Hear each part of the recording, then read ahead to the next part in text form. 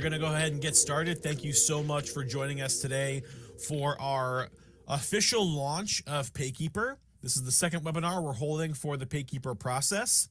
So let's go ahead and talk about the agenda and really what PayKeeper is all about. So today we're going to talk about what is PayKeeper, how does it work, what is the process for the sales rep, how does it work for the customer. Then we'll do a quick live demo of showing it in Aurora, and we'll wrap up with a Q&A session. So what is PayKeeper? PayKeeper is a licensed third-party escrow company.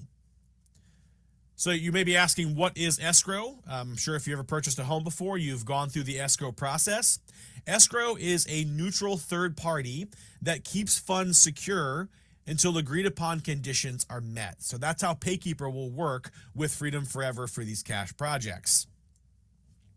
For the customer, it allows a simple and easy way to fund their projects using ACH or credit cards. For Freedom, it improves the cash collection process and creates an experience that is seamless for everyone. So what are the benefits of PayKeeper? Well, for the customer, again, it simplifies the process.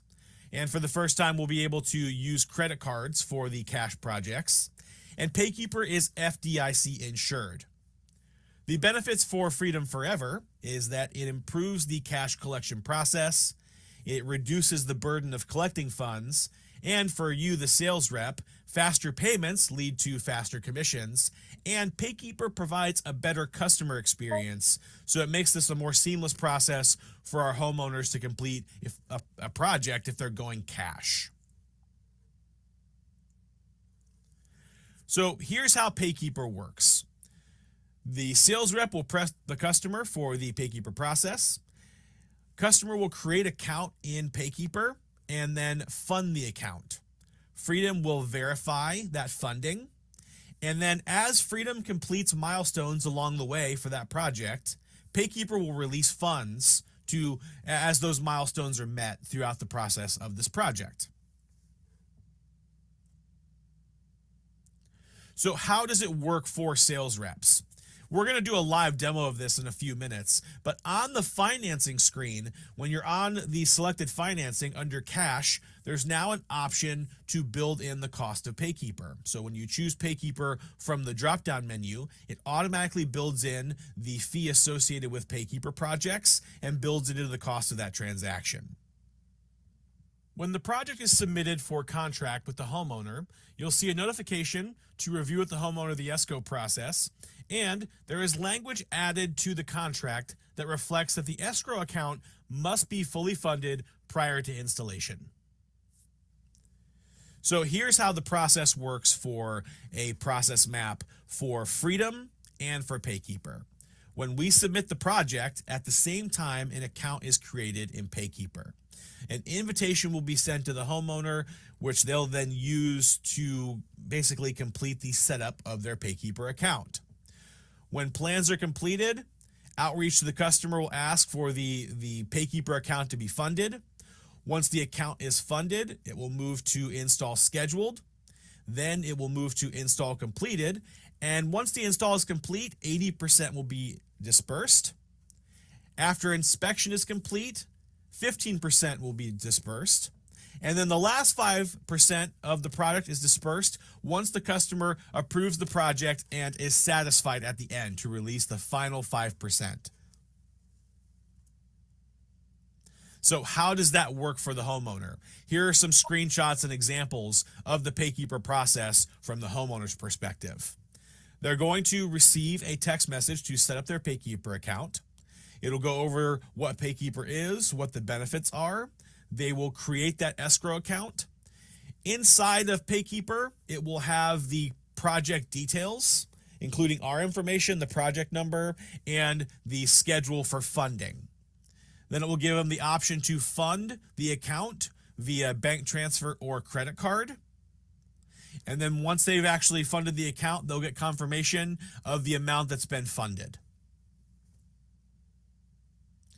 So when they get to the end of the process, how do they complete their final payment? This goes back to that reference sheet of the process map where at the end of the process, they will receive a text message to say, click to view your escrow account. And they either release the final payment or submit a dispute from there based on how the project installation went. So again, before we go over to that live demo screen, here are the key talking points with PayKeeper. Freedom Forever partners with PayKeeper for cash payments. PayKeeper is a third-party escrow company. Escrow is a neutral party that protects project funds by ensuring contractual terms are met. Funds can be deposited with PayKeeper via ACH or credit card with a 3% fee. Deposited funds are FDIC insured up to $250,000. PayKeeper does not disperse funds to Freedom until proof of milestone completions per the terms of the contract are provided. And homeowners can withhold funds at the completion of the project if they are not fully satisfied. With all of the appropriate built-ins, so I have a price per watt and a system cost. I'll go ahead and click Done. And as you're going through the proposal process, when you get to the Select Your Financing option, under Selected Financing, you'll choose Cash, and on the right-hand side, there'll be a drop-down where you can now choose PayKeeper. Once you choose PayKeeper, it will build in the appropriate PayKeeper fee into the cost of the project.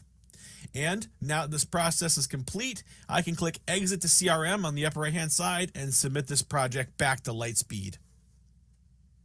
So let's go ahead and go back to our presentation now and get ready for the Q&A. All right, about halfway through this presentation, we opened up the Q&A for you to submit questions regarding the PayKeeper process. So we have Brian Malott, Rob Angel, and Jeremy Wise from PayKeeper joining us today on our panel. So we're going to go ahead and answer your PayKeeper related questions now. All right, folks.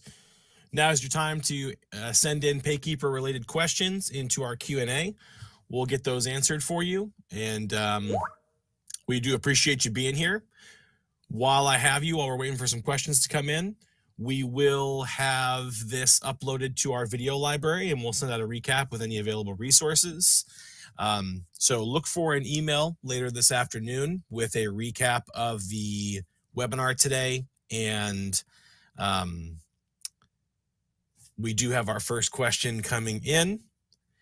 What is the fee for PayKeeper? So what percent is added to the project? The PayKeeper fee is go ahead. I was going to say, I can take this one, Mark. Sure, go ahead. and thank you for the presentation. Yeah, so the fee to use PayKeeper is going to be 1.5% fee. And then if anybody is going to be paying via credit card, that will be an additional 3% fee that will be handled through PayKeeper. When you guys are in Aurora and you are building the project in the proposal in the Aurora sales mode, when you're on the financing screen and you select, it's a cash customer, and then when you select PayKeeper, what that's going to do is that's going to add the 1.5% fee onto the total amount there, so it'll do the math for you. For anybody that was involved with the pilot, there was like a little adder that you were selecting, that you were toggling on to add that adder. We have removed that, so that is a step that you will no longer need to take. So the correct way to add it in Aurora will be in the financing screen, selecting cash, and then selecting PayKeeper, and that will add the 1.5% fee on there for you. Thanks, Brian. We have an additional question. I'm going to shoot this over to Jeremy. So the question is, the credit card fee is 3%. Is there a fee with ACH? Yeah, that's a great question. There is no fee with ACH. It's just with the credit card.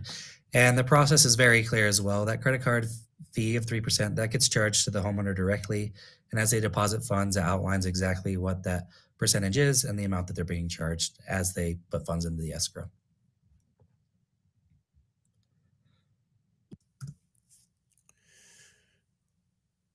Jeremy, would you go ahead and we're getting similar questions about that, the 3% credit card fee.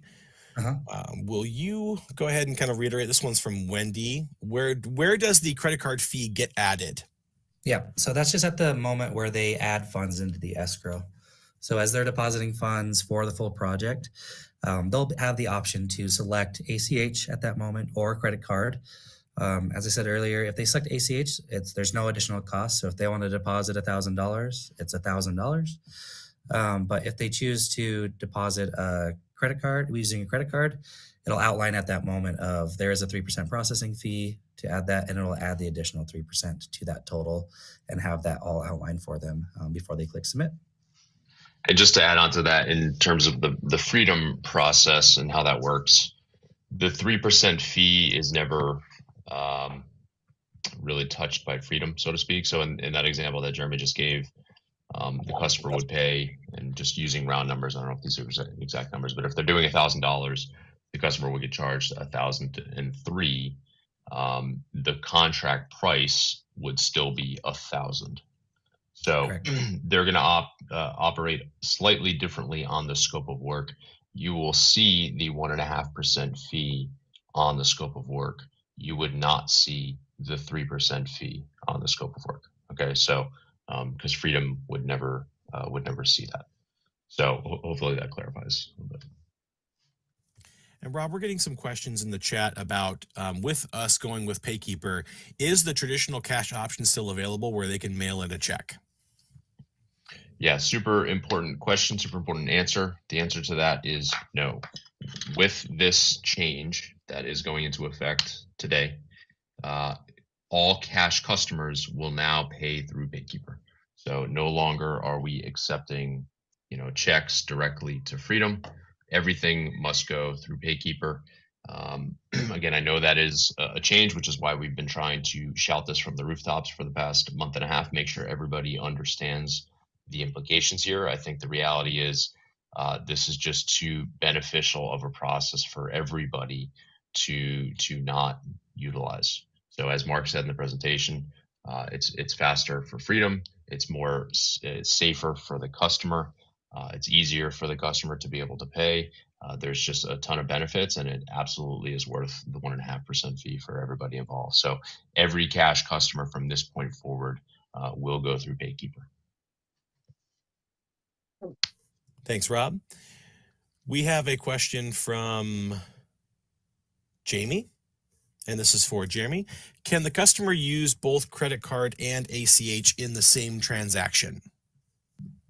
It's a great question. So those would be two separate transactions, but they could use them both. So if they wanted to do maybe a deposit of $1,000 with a credit card and then the remainder with ACH, that functionality does exist for them to be able to do that and separate out those funds. Appreciate that. We have a question about, and I believe this one will be for you, Jeremy, as well. If the customer did not receive their text message from PayKeeper, how can they get that resent to them? Great question. So I'm always here for support. So PayKeeper support can always help resend that if we need to as well. All these projects are being managed internally by the Freedom Ops team, so they have full ability to resend invites as well. So communicating with them, I believe, would be a process. Rob, on your side, does that seem like a sufficient path, or is there a better preferred path that you'd have in mind? Yeah, I think that's fine. I mean, we haven't seen that happen yet. If you really need to, you can utilize Freedom's, typical support channels. So, chat or open up a ticket, whatever the case may be. We, of course, as Mark mentioned, when it comes time to fund the account, would reach out to the homeowner directly and let them know about that. And so, of course, at that point, if there's any issues where they didn't receive it, we could handle them at that point. But if you guys want to get ahead of it, and upon project creation they haven't gotten anything, yeah, you can either reach out to PayKeeper or reach out to Freedom's normal support channels. Thanks. Next question we have is for Rob. What does the process look like if a homeowner decides to cancel their project halfway through? Will the homeowner be penalized for canceling early? So this would operate the same way as a normal cash deal. So in this particular case, we would just cancel the project in PayKeeper and deduct any cancellation fees, if any. That process has changed a little bit over the past few months. Um, I think in some instances, depending on where the project is, we may retain the $1,000 deposit. I honestly don't know the exact criteria that we're using today to determine that, but I think the point would be whether it's cash or PayKeeper, that policy is kind of separate from the method, so there's not necessarily a change due to PayKeeper or us using PayKeeper. But we cancel the project, anything they've already deposited at that point, less potentially any deposit would get refunded to the homeowner.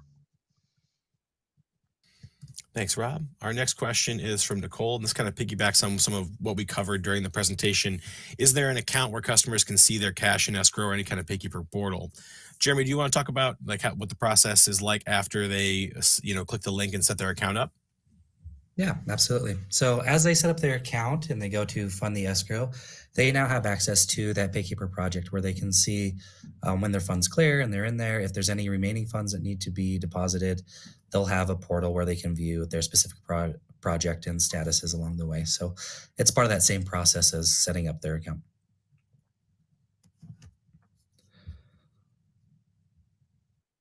Thank you so much. We do have some time for some additional questions. So go ahead and submit those questions while we still have time.